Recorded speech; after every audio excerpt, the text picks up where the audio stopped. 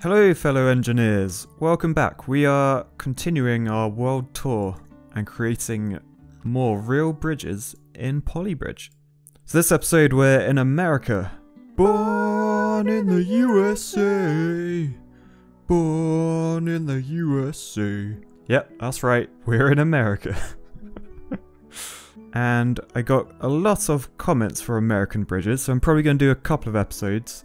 So for this video I picked 3 from the comments that you guys left me, and these are absolute beauties, I'm not going to lie. There's some really cool bridges in America. Right, so I've got sort of everything set up. I'm just going to add a vehicle in quick.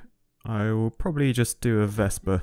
And I think that's pretty much it for the level select. We're going to go into build mode and start building our bridge. So first things first, we are going to do road straight across. My main structure is up the middle here, so I'm going to do some sort of trussy cross-braced square thing.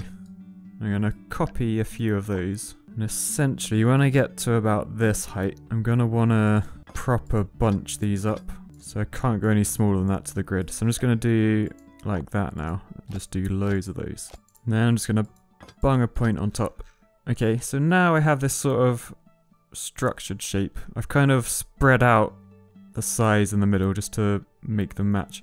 And although this is close to what it looks like, I'm going to use this line tool. I'm basically going to move these top ones in.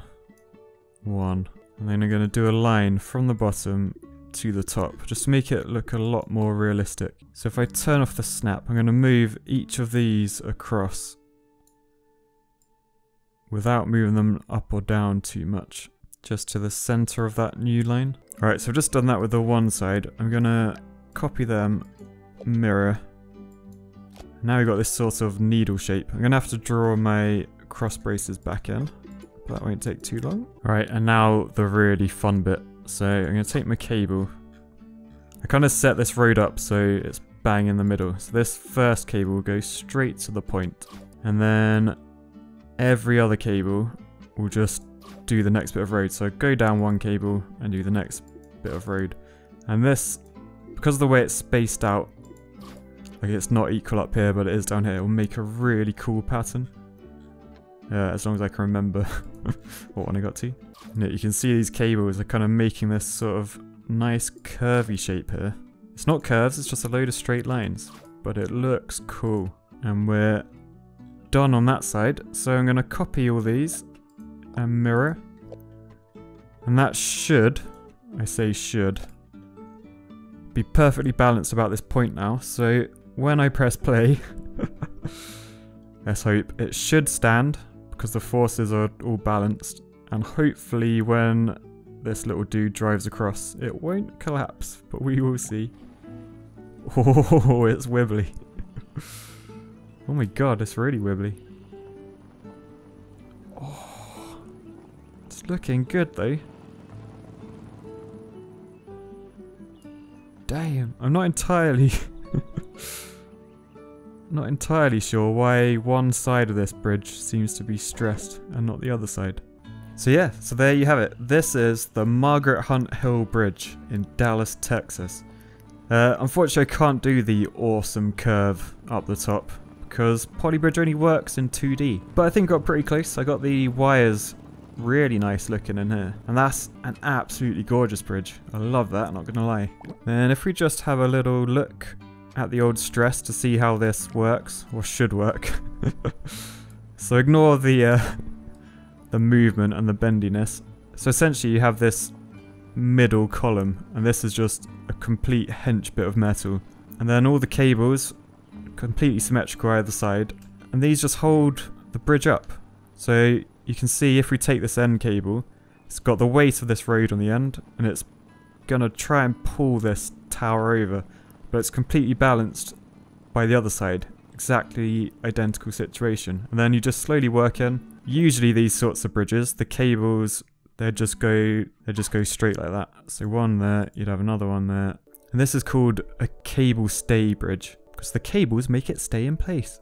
But yeah, this one, obviously an architect got involved, and went a bit crazy and did the opposite way around on the cables, but it's cool. It looks nice. I mean, in real life, if we had this situation, it would be carnage. All these wires would cross over.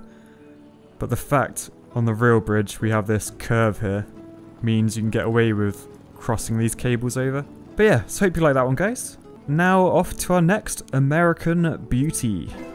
Right, so this next one, it's a big mofo. So it's really tall and it's really quite wide. I don't exactly know how big I'm going to do this in Polybridge. Alright, so let's get that out of the way. So I'm going to need quite a lot of bits of terrain. And essentially I'm going to do this. So it's sort of a 45 degree. Yeah, pretty much 45 degrees. So, alright, let's see if that holds. Sorry, let's get rid of that. Let's see if that holds. So not quite, but now I can go about adding the extra anchors in. So you got one under this one, and another one under this one. Right, so I would do it like that, but I kind of want to make it look the same throughout. So these really need to be muscles. Right, so let's see if this end will hold. Yes, okay, so that's good. That's really good. Alright, so I think we've got... Ah shit, wrong button, wrong button. So now we've got 7 spans till the middle. So I think that's the middle of our bridge. Alright, so we're putting a curve in from here to there. Wish there was a way to do like a perfect radius rather than these weird complex curves. See, it looks too far. It doesn't look right, that. Oh, actually, I've just noticed. These spans, they're different. Okay, that could change everything a bit. So these ones are actually smaller once we get to that curve. I think it's a bit more like that. Oh my god, I literally just typed PL, which is polyline in my work program, AutoCAD. So if I was trying to draw a line in my work program, I wouldn't like click down on whatever. I'd just type PL, which means polyline. I just typed PL. Oh dear. Right, so we've got the basic shape. So I'm just gonna... Oh no, it doesn't reach. It doesn't reach. Okay, we can fix that. That's just a bit of tweaking. There we go. No, overnight. Alright, so to remedy these ones, I'm gonna just do a straight line. That will bung one in the middle. And then we'll make that a cross brace like that. So it should look the same in that view. Alright, so now I need to fix these. And I'm gonna, just to keep it looking similar, I'm gonna do the same sort of layout. So delete all that.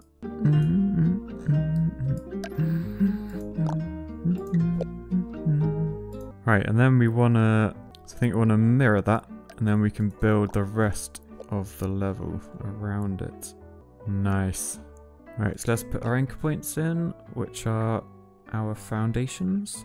Right, and then before we even check this works, I'm gonna build the rest of the level, which I don't know why. I should probably check it first. Otherwise, this could be a massive waste of time. But I like the surprise element at the end, where I'm massively let down. Hey, it's not a milestone video, so there's every chance I could succeed for once. Right, so I think terrain's nearly there. I've just got to add in all of these vertical pieces, because otherwise that's going to be a disaster. To be honest, it might still be a massive disaster. I'm not 100% confident in this. It's a big mofo. I just don't know if steel is strong enough. Well... Oh no! Oh... Okay, that didn't go very well. Let's slow it right down and try and work out what's happening. Okay, so the roads seem to be breaking. Let's try then. Just as a starter for 10. That's a weird saying, isn't it? Starter for 10. Let's reinforce all these roads. Just because it's a big old structure, it's going to have a lot of movement. Oh. Okay, so it looks like I could really lower the weight of this. Look how much that sags. That's so much weight in the middle. Let's just see. This probably won't work. But let's see. Can we replace all of these with single pieces? Just so it's a lot lighter. Also looks way more realistic. Okay, so let's see. It's still a lot of weight. You can see it sagging. Ooh. Ooh. Oh, I've done it. It actually worked. Just getting rid of those middle nodes or the weight. That's awesome. Okay, so this one broke. Let me just see if I were to turn the grid off. Just make that a little bit bigger. I've done it. Okay, final test then. Hang on, what stress was that on? Okay, I saw that go to 98. But it settles around 83. So let's see how strong this thing is. So I'm gonna start with a compact car. This might be too much. I'm gonna wang a boat down here as well. Actually, I think this is more of a steamboat type place. Oh, I am so pleased that I took those muscles out. Shit, son!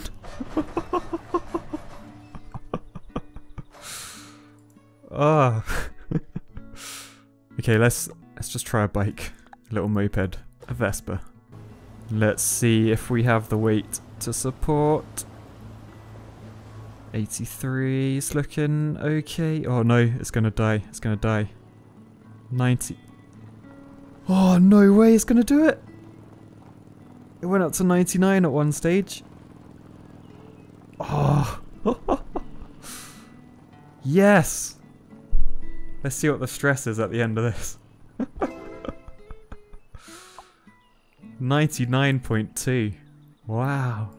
Okay, so if you're wondering what bridge this is, it's the... what is it called? This is the New River Gorge Bridge in West Virginia. A couple of people commented this. Thank you very much for the suggestion, because that is a wicked bridge. A proper engineering bridge. You can see... you see there's a bit of a curve in it. So I didn't engineer the best solution there, but it works. Let me know how I did in the comments. I think I did alright, if I'm honest. I think it's pretty similar. But yeah, we're gonna continue on our American journey to our third and final bridge. And this is another cable-stayed one, just as a bit of a clue. Alright, so this one I'm doing a 40-meter span. I'm gonna add some terrain, because on this side we got a little bit of a step thing going on. Added another anchor down here, and then another one down this side, and I think we're good to go. Right, so this one is rowed straight across, so I'll quickly fill that in. And then we've got kind of a foundation down here. I'm going to do like a weird sort of upside down diamond thing, just because it looks the most similar to what it actually looks like in real life. I'm going to do that in steel for now. We might swap that. This one's a bit of a tricky one again. The colours aren't realistic, shall we say. Alright, so I'm just going underneath with a truss, because this one has very shallow little deck type thing. And what I'm going to do on this one, rather than doing wood underneath, I'm just going to use rope. Just 'cause it's quite a long span. I think rope will be a bit better in tension. There's also going to be a bit of movement on this one, because it's cable stayed. You'll see why in a second. Right, so there we are. We're kind of all in place. I don't need to worry about this side being rope underneath. Only this side. I'm just going to add a bit of support over there. I could change that later. Okay, so now we've got the main sort of structure. Alright, so I got this piece in place up here. I'm going to use the line tool just to do a straight line from there down to there. I'm going to fill... oh, that's meant to be wood. Actually, I'm not going to fill it in with wood. I'm going to just do it manually for now. Alright, so I've made sure the number of these matches the number of road sections we have on this side. I'm going to do another line down here. Then I'm going to go along and sort of do an in-between, that sort of thing. All the way down. Nice, okay, that's really looking like what I'm after. I'm going to do up there and then sort of along there. I'll just move these about a bit. Excellent. Okay, now I'm just going to truss this bottom bit. Finally going to add a bit of a curve in around here. Sort of like that, I think. Yeah, I'll just tweak that a little bit. Excellent. Right, we are nearly there, guys. I'm just going to add the cables in. I'm going to start from the top and go straight along like that. And hopefully, if I've spaced these right, these should look nice and parallel. Right, I'm not actually too confident how this will work. So the thing in real life, like, there's so much kind of weight and rigidity in this sort of section that it won't pull things over. I might need to cheat this one. I'm really sorry, but we'll see. We'll see. Yeah, I thought that would happen. So let's just watch that in super slow motion with the stress on. So yeah, you can see down here we're absolutely dying. So first things first, I'll make these few bits down there steel. There's just so much weight, it's proper pulling it over.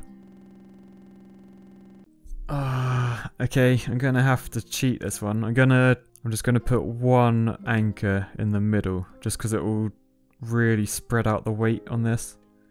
I don't think it's down to the design, I think it's purely down to Polybridge not being able to replicate this sort of design in game. Right, so I've got my one extra anchor in the middle, and you'll be pleased to know it does now hold. Yay! I'm sorry if you think I cheated though. Let's shove a vehicle or two in the level. Let's try a car. I don't think a car will work. There's only a pedestrian bridge as well. Right, so I'm guessing... Ooh, we're looking okay. Whoa! That was out of nowhere. Okay, as it's a pedestrian bridge, we're going to just do a little Vespa again. Right, so for those wondering, this is the Sundial Bridge in Redding, California. It's an awesome, like, cantilevered sort of cable stay bridge. And yeah, sorry I couldn't get it quite to work, but I think you'll forgive me, just one anchor point for a little cheat. But yeah, I think it looks quite realistic, to be honest. Let's have a little look around now we've seen the photo. And again, annoyingly, Polybridge doesn't let you see, or doesn't let you have just a single middle span thing. It always shows two. But yeah, so that was one of our American legs. Holy crap, a magpie just landed out the window and is staring at me in the eye. That's really close and terrifying. But yeah, so I hope you enjoyed the American leg of our world tour. We will be visiting America again in the future. But for now, that's all you're getting. We're on to another continent next time, so keep an eye out. And as always guys, if you like the video, give it a like. And if you have any suggestions for future real bridges you want to see, let me know in the comments. Awesome, catch you next time. Bye!